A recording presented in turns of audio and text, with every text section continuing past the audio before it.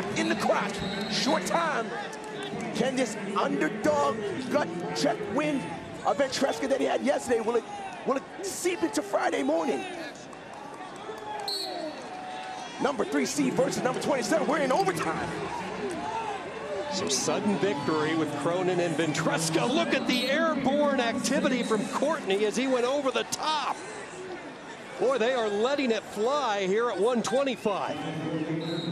TJ, he just got to hold on to that leg. He just got to hold on. He's going to get it. Cronin's hip pressure really good there. They got the stalemate there.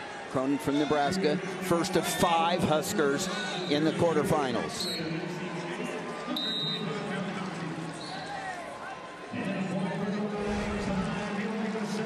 Ori hangs on for the win. He is into the semis, as is the top seed, Spencer Lee. You see Lee getting some oxygen. First time he has went 3 periods here in Tulsa. After that scare there, Lee managed that well. He knew where he was. He had the lead. He got an escape. He got another takedown. He's on his way. Look at the throw! Big win for the Husker. Liam Cronin in his 7th year, becoming an All-American for the first time. Ramos is in. Now here, Quarterfinals can't give this up. Little roll action. We're going to get some funk. Side to side, no control yet.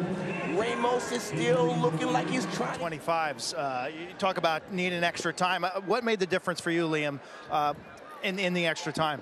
Just belief that I could do it. A lot of visualization, a lot of faith, a lot of prayer, a lot of praying to God all week, all year. It's just a special thing. And I want to thank my wife and my family and my coaches and my teammates. It's awesome. There's no better feeling. How do you best describe your journey? It's unique. It's been hard. It's been tough. I've had to persevere through a lot of stuff in my life and a lot of wrestling. So, you know, this feels great. The job is not over, but it feels good to be an All-American.